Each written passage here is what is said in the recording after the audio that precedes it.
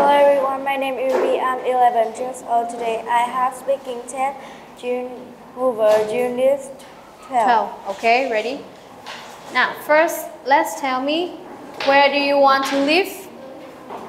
I want to live in the countryside. Next one, what can you see in the countryside? I can see the mountain. I can see the waterfall. I can see the lake. I can see the field. I can see the road. I can see the grass. I can see the sky. I can see the rocks. I can see the river. I can see the leaf. I can see the farm. I can see the forest. Good job. Next one, let's make the sentence with everyone, no one, something, nothing, and everything. Now, picture A, something. Picture B. In picture B, something is on the table.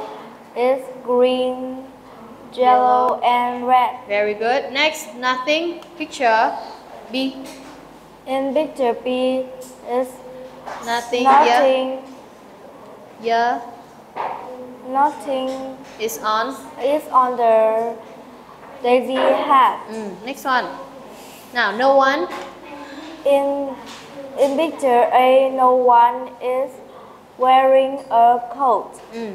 Next one, everyone. In picture B, everyone is carrying a bag.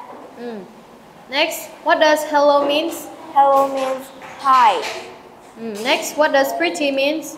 Pretty means beautiful. Next, what does intelligence means? Intelligent means smart.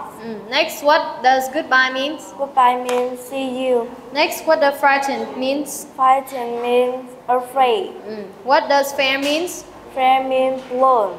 What does, okay, next, how do we say rừng in English? We say forest. How do we say hồ in English? We say lake. And how do we say con đường in English? We say road.